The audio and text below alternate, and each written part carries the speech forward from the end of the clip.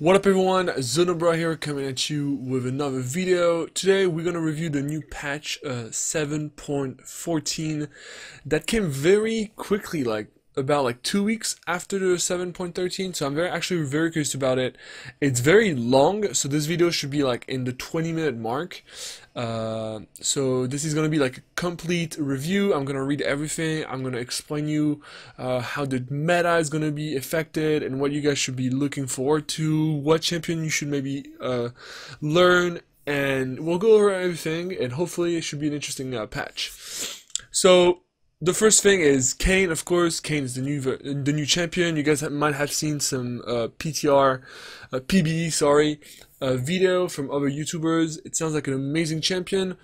We'll see. Apparently, it's a jungle. I will do a video about it when it actually comes out. But right now, I just seen what you guys have seen on YouTube and all that stuff. It looks fun. Again, I'm not a jungle player, so I don't really look forward to it. But it's always nice to have a new champion. So the first change is going to be for Alistar. So Alistar doesn't get changed a lot, at least for the past few patches. And he's going to get some damage reduction on R increased. So the damage reduction will go from 50 to 55 in mid game, in like early game, just plus 5%. All across the game, actually going to 75% in late game, which is very good. Obviously, it's a really nice up. And now it will display how much damage is mitigating per damage intense. Okay, so it will just be some data showing basically how many damage you didn't take that you should have taken. Next next change is on Caitlyn. So the attack speed per level is going down, which is a very, very good change. So you see, like, they're not changing the traps, they're not changing the damage of spells or anything, because this didn't need to be changed, but they decided to change the attack speed per level. We're in a meta where we actually sometimes have attack speed on runes. We have a lot of very valuable attack speed items, so that was a very, very interesting change, especially because Blade of the Rune King is coming back. This gives attack speed plus like Static Shave or like Phantom Dancer. That was just way too much, and level 18 Caitlyn was such a bully, so that would actually make her scale a little less, but it's still a very valuable pick, so you can go for it. You can even compensate that with runes. You can build, I think it's the yellow runes that, no, I think it's the red, or actually, I'm not sure which one. I think it's the red. You put attack speed on your quintessences. Red, you would put some lethality and some attack damage, armor in seal, and magic resist or magic resist per level in glyphs. So not really sure about that, but that's just a way for you to compensate that nerf. So Shogath, okay, so Shogath is getting super changed. I can see like new all over it. So just let's read this. So E now applies only applies to next 3 attacks, but does significantly more damage. So that was interesting. I always thought that Shogath had like a wasted spell. I mean, the E used to cost you mana every attack, and it was just like cleaving.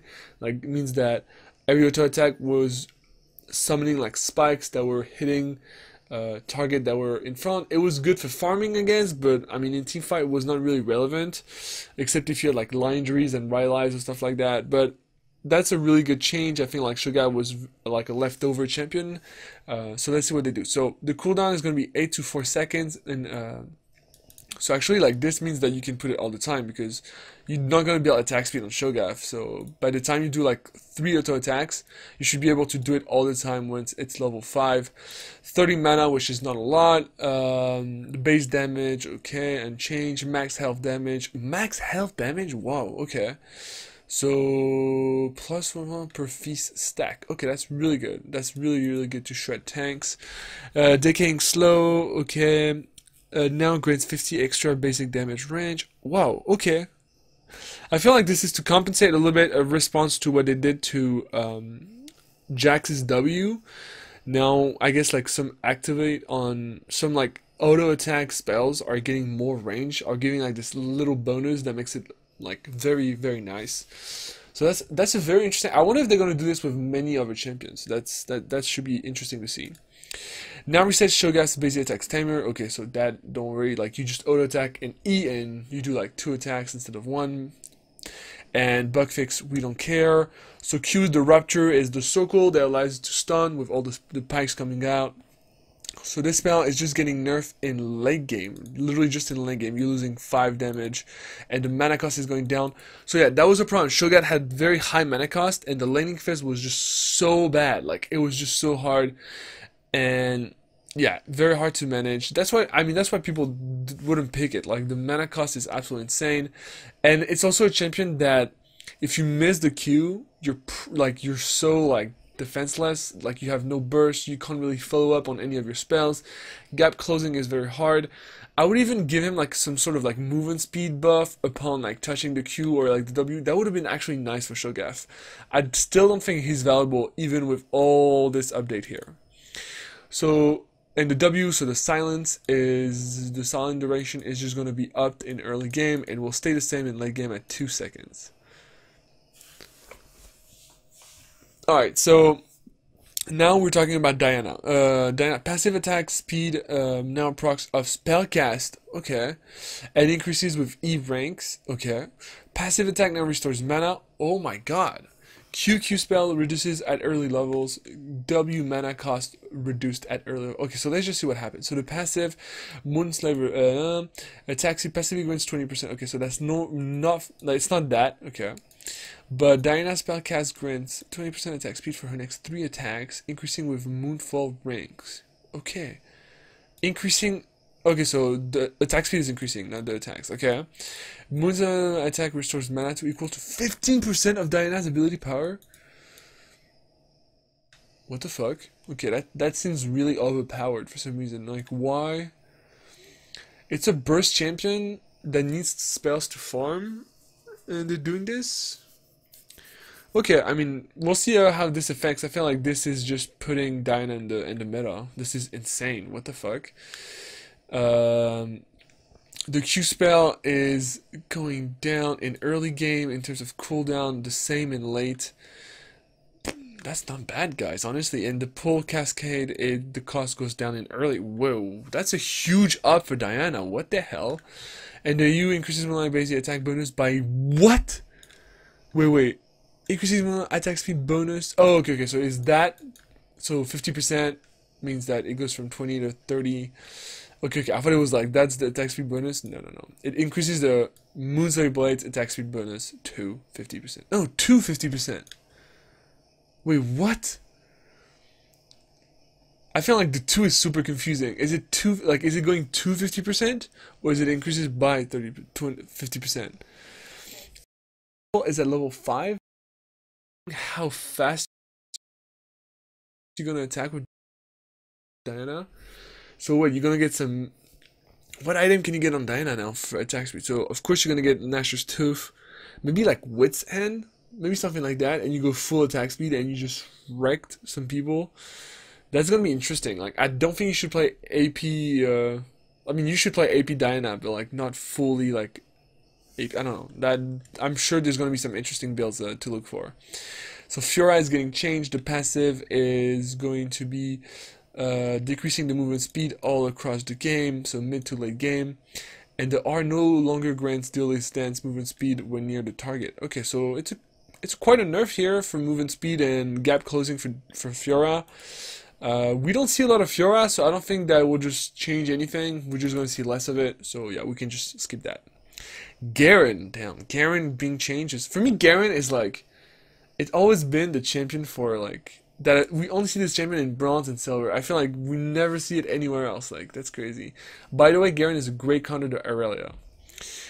So, passive modernization. So let's see what they did. Out of combat, health generation. So Garen, when he was out of combat, he used to regenerate a lot of HP actually, so that makes him a very good champion for that. Out of combat, 2, 4, and 10% maximum health per 5 seconds goes to 2 and 8 maximum health per 5 seconds at level 1 and 11, so no buff at level 16. Out of combat timer will go from 9. Okay, so they just literally deleted the data from the mid game, so level 11, and they decreased the maximum health at level 11 to 8%. So like midway to that. Okay, I guess this is a cool, this is just a cool balancing aspect, I think. And nerfing the late game also. So Demashing Boldness. Regeneration increased to 4 to 16% maximum health per when Garen is below 25-50% maximum health. Okay, that's interesting. I felt they're gonna do this. They're gonna do this for other tanks. I think they're gonna start doing this for other tanks. This is just a start with Garen. This doesn't make him valuable necessarily, but this is actually very interesting. Courage. So Courage is just the shield that gives him a little bit of armor and resist magic. Now displays how much damage Courage is mitigating. Okay, I guess I don't know how the data is going to be shown. I wish we had some sort of screenshot, but it must be like a number of number you didn't take that you should have taken. Celia Courage. 9 grants Garen 60% damage reduction in tenacity for the first 0.75 seconds, returning to normal. 30% reduction for the remaining duration thereafter. Okay, so just a little buff for this. That's always nice. Tenacity is huge though. 60% tenacity is you're gonna be able to make some sick escape, especially with the Q and everything. So the judgment, so the spin to win, is actually gonna get a buff by 2% at each rank, so just an increase of damage on total attack damage. Always nice. Better ratio, more damage. So Ivern now. Ivern that we've seen a lot ever since that has been launched, but we see less and less as it's becoming a champion that is really interesting to play, but just doesn't do a lot of damage. It's very hard to play. I feel like it's just a hard champion to play. I haven't tried it personally, but I feel like it's one of the champion like you played super well or you just suck at it. So the W cast range is being decreased, so the Brush Master, and it's been divided by 2 actually. So that's actually a huge nerf, I feel. If you guys are an Ivern player, let me know what you think down below. If it's really, really bad, or maybe you can still play it. I don't personally know, and I'm not going to share stuff that I don't know, guys. So I'm not an Ivern player, so make sure you tell me what you think about this. Damn, that's dividing by 2 a range. That doesn't sound like a good thing at all. Rammus. Okay, Rammus. Making changes to Rammus. So self-slow on W decreased in intensity. So when you had the W, which is like the Thornmail spell of Rammus, you were slowed down obviously, and it was very intense. So it goes from 60 to 30%. So also something divided by 2, and just a bug fix or whatever. So that's actually really nice for Rammus. I feel like this is really, really cool. So Singed. Okay, Singed is really interesting. Singed is a champion that I don't want to see. I personally think that Singed is not a fun champion to have. I remember the meta when it was like proxy Singed. Like, it used to be a meta, and you used to end the game at like 110 intentionally, and you used to win and drive everyone crazy, and like it was just insane. I hope it's not coming back in the meta. I just don't like seeing it at all. I don't think it adds anything fun to the game, except for the guy that plays it, of course. So base stats. Base health is going up tremendously, almost plus 50. Health growth is going up as well, plus 8. He has a new passive called Noxious Slipstream. So, okay, when Singed passes within 225 range of a champion, he drifts him off of them, getting 20% bonus. The thing has a 10-second cooldown. Okay, that's interesting. Okay, so I guess like when you get close to a champion, you get more movement speed. That's like super nice for gap closing. That's really. Why are you doing this, Riot? Like, why you want me to? I don't want to be unhappy, man. And Singed only against health and based on his X mana. Okay, I forgot about that. That was really cool as well. So they took it off. The poison. So the base damage is going down at all levels, but the ratio is going up. The particle size increased to more clearly represent the poison area of effect. That's hopefully they done this right, because it was really weird, honestly. Especially if you have low graphics. If you play on like low to medium in terms of graphics, it was so hard to see what the poison was actually like, where it was actually, and the thickness of it and everything. So that was really, it was very hard. Hopefully they made a great update, especially for those who don't have a great graphic card. And a bug fix, we don't care about that. So W Mega Adhesive. Okay, so the W is like the little glue he puts on the floor. Area donation 3 seconds. That's very, very short. Extra sticky now grounds units within the Mega Adhesive bundle. Okay, puddle. Okay, so puddle is the middle of it, right? So actually, you might be stunned or like just rooted for a bit. Slow is 40% at all ranks. Okay, that's a huge nerf though, because level 5 it used to be 75%. Like, It's almost as hard as a Nasus W. That was insane. And what's been removed is that it doesn't no longer lingers for 1 second after enemy leaves the okay, so there's nothing after the person leaves the area. The cost is going down, and the cooldown is going down in late, but it's going up in early game. And this is not a spell that people maxes, so actually it will affect Singe late game. Fling. So fling is just the fling. I want to say the Singe fling. That's it. Like no need for a better name. And the mana cost is going to go down in early game and go up.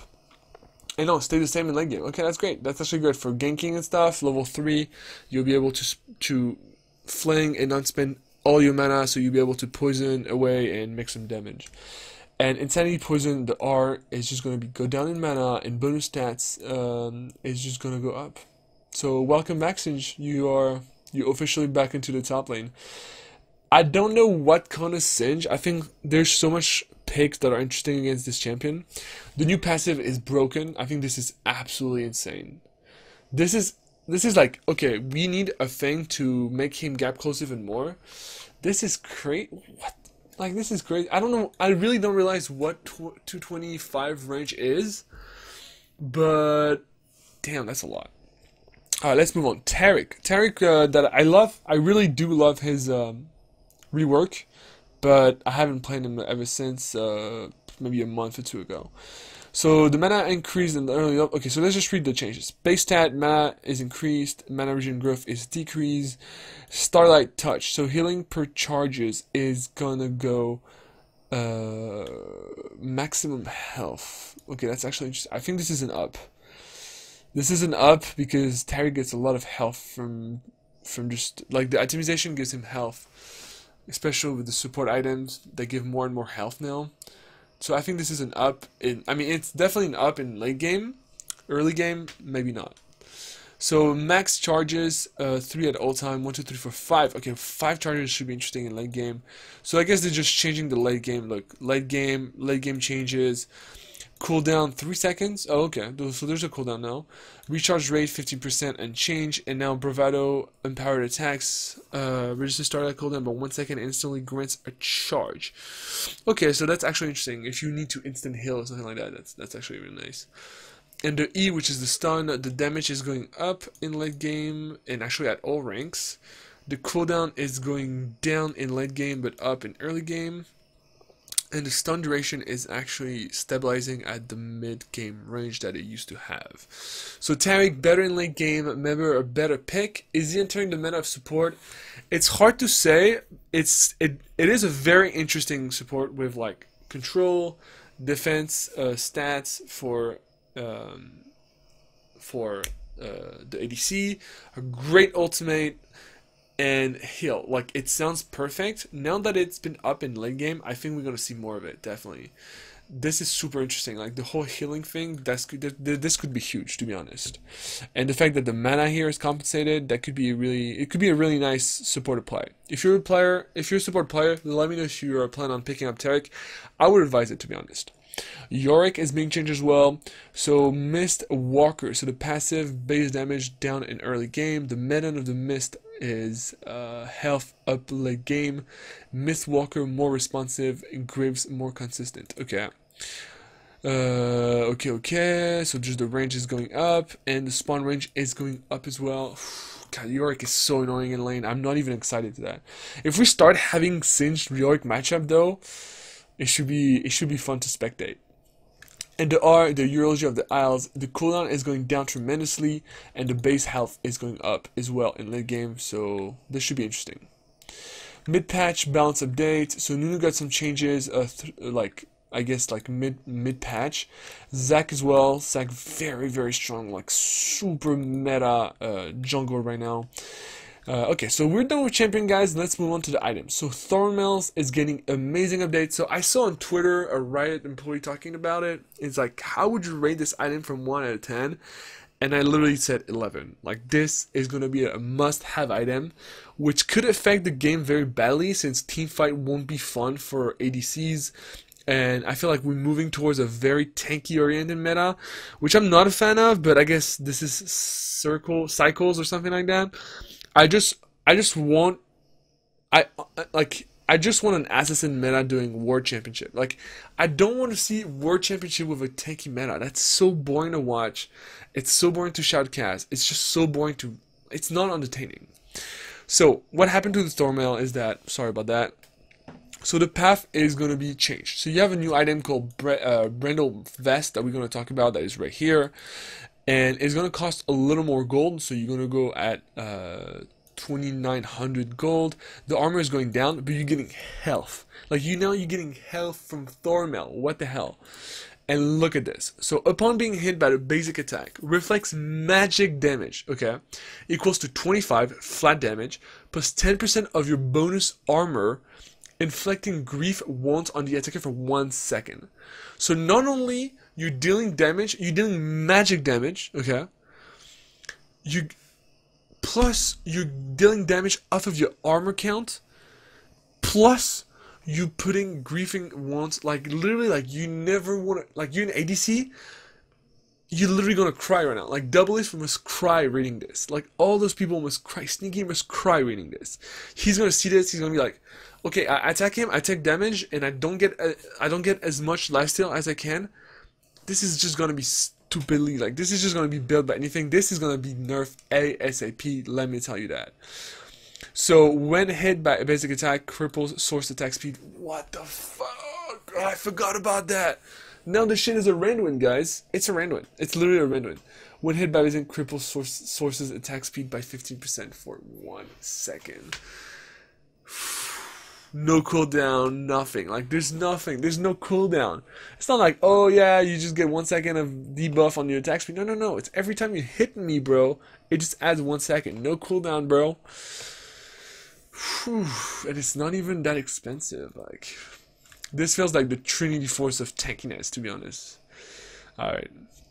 Oh wait, let me see. Actually, against champions and teams that lean on heavy healing and regeneration effects, tanky melee types sometimes feel like they're actually hurting their teams by serving as convenient health batteries.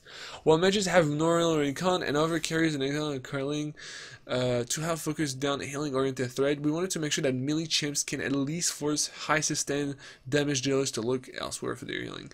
I get that. Okay, I get that, Riot Games, but this is just moving us to a tanky meta that no one likes. And I think that's a mistake, and this should be nerfed. This shouldn't even be here. Like, the item is so good with this, like, you don't need that.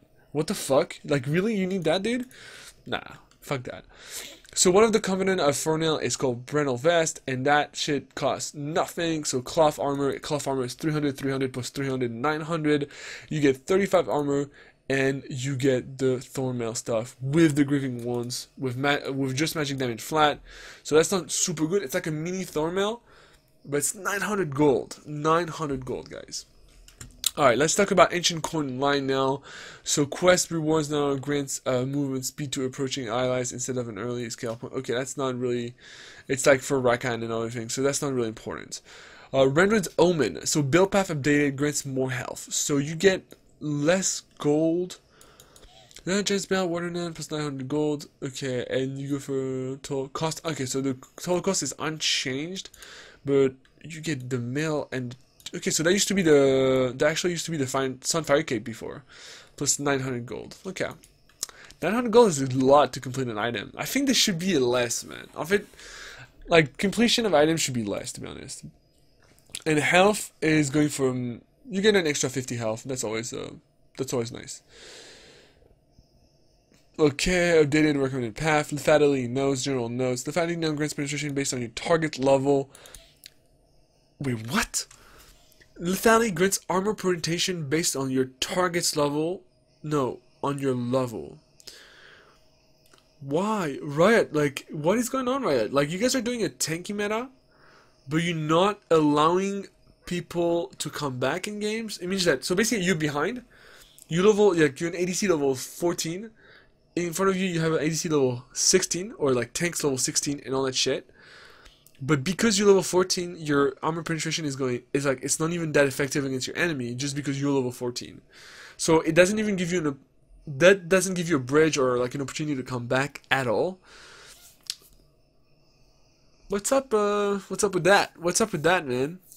Okay, let's move on. So items, tooltip, non-display. Okay, fuck this. Completion, lethality items, blah blah blah blah. Okay. Okay, fuck that. And mobility has been removed for humans, guys, blade, lethality items, no go. Okay. So Serrated Dirk. Passive updated to grant your next ability bonus damage after killing a unit. Okay, so Headhunter. After killing an enemy, your next damaging spell will deal 40% physical damage to all enemy it hits. 30-second cooldown. Okay, why not? No longer grants strength of combat. Okay, why not? Sure. I don't, like, you see sometimes changes don't make sense. For me, that change doesn't make any sense. But, whatever. Poacher's Dirk now, so it gets the same shit and loses the same shit, okay. Dustbait of Draktar. Okay, that's a big change, man. Wow, that's gonna be a long video, guys. I'm sorry if you guys have to endure all of that. But the build path is being changed, the total cost is going down, the lethality is going up, the attack damage is going down, out of combat movement speed no longer grants 20 out of combat movement speed. No, okay, whatever. That was actually nice for like players like Zed and everything. That was actually nice. Non-grace 10% cooldown reduction. Yeah, let's just add 10%. Yo, let's just add 10% cooldown reduction, please, for table 9. Why? Like, why? What do you mean 10% cooldown reduction? Okay, 90 per level. Okay, true damage. Oh, okay. So we're going from 2 damage to physical damage. Again, man. You give tankies more power. Like, no, Riot. Give us the true damage to rank those tanky people, or make something like in maximal health bonus damage or something like that. Now Stalker now slows the target by 99% for, oh my, why? So you tell me that you are someone, like you attack someone, he's stunned. He can't move for 0.25 seconds. There's a difference, by the way, but from 99% to 100%. That means that if he's stunned, you can like cancel a spell, something like that. 90% is just like you can do thing, you can flash, you can do all that stuff, but it's still not stunned. This is so okay. Well, you want to build this item, guys. This item is broken. Zed is gonna. So the thing is that you want to play Zed when you see that, right? You're like, oh, CDR, cost is going down. I'm getting a stun. I'm getting physical damage, whatever. I get lethality. I'm not getting true damage, but it's okay. Who gives a shit? And actually, you want to play Ranger as well. That's also crazy. But you're like, oh, but in front we have people with Thorn Mail, and like I don't even know if I can jump people and just like kill them. But I don't know. Do you see how weird this is? Like, it's not like, I don't think this patch is a success, to be honest. So far, I'm not really liking it. So the Humus Gunblade, total cost is being unchanged. Out of combat movement speed doubled, lethality increased, attack damage decreased. Just a small balance, I guess. Nothing, no biggie. Edge of Night. I think Edge of Night is such an interesting item. Not used by a lot of people. But it's definitely an interesting one. So it grants health instead of magic resist, and lethality is going up. Okay, so no longer, okay, lethality is going up, attack speed is not changing, and it just grants 250 health for no cost. But you're losing 35 magic resist, and you're losing the movement speed out of combat, which is interesting as well. Krogs, okay, can be smited, vision ability, attack queuing, okay, so this is just stuff that you don't care. Rank 8 flex, okay, rotation cabin, I don't like this one, by the way. The Thresh one, I really don't like it. The custom, I have audio effect, the bug fixes we don't care about. Upcoming skin, Pool Party Graves, oh, those are chroma skins, okay. Pool Party Lulu and Pool Party Fiora. So go buy that shit, guys, if you guys want. Honestly, man, this patch, just to tell you a little bit about my overall feeling about this, is that we're moving into a tanky meta, and I'm not liking it at all. I get it how things have to rotate so that, like you can't enjoy the sun without a little rain. I guess the tanky meta is a rain, but I just hope that for the World Championship, we're not gonna have a boring ass tanky meta where nobody kills each other, there's no action until 20 minutes, and everybody waits for the late game, and the viewing experience is terrible and all that stuff. So I just want that not to happen. But yeah, we're gonna have to endure this patch, guys. I don't think it's a good one, to be honest. I really don't want to see tanks coming up and just ruining the game. If we start seeing like some Singe, some Yorick, some people building like Thornmail at 20 minutes, it's gonna get ugly, guys. So let me know what you guys think in the comment down below. Are you guys gonna play? I want to know if you're gonna play Arven. I want to know if you're gonna play Singe, if you're gonna play Yorick, and I want to know what you guys think overall about this patch. Do you guys like the tanky metas? What are you guys gonna plan on playing and stuff? There's some good news as well. We'll talk about Kane. I promise you guys, when he comes out, I'll make a video about it, explaining you what I like it, what I don't like about him. I don't want to go and do PB videos because it's not the champion that is going to be released, so it's kind of useless. Even though those videos can make views, I just don't make them because I don't see the point. I do have PB access actually, which is well, something I just don't use. But yeah, so basically guys, thank you so much for watching. I'll see you for the next patch review and for a new video tomorrow. Thank you so much for watching, guys. Peace.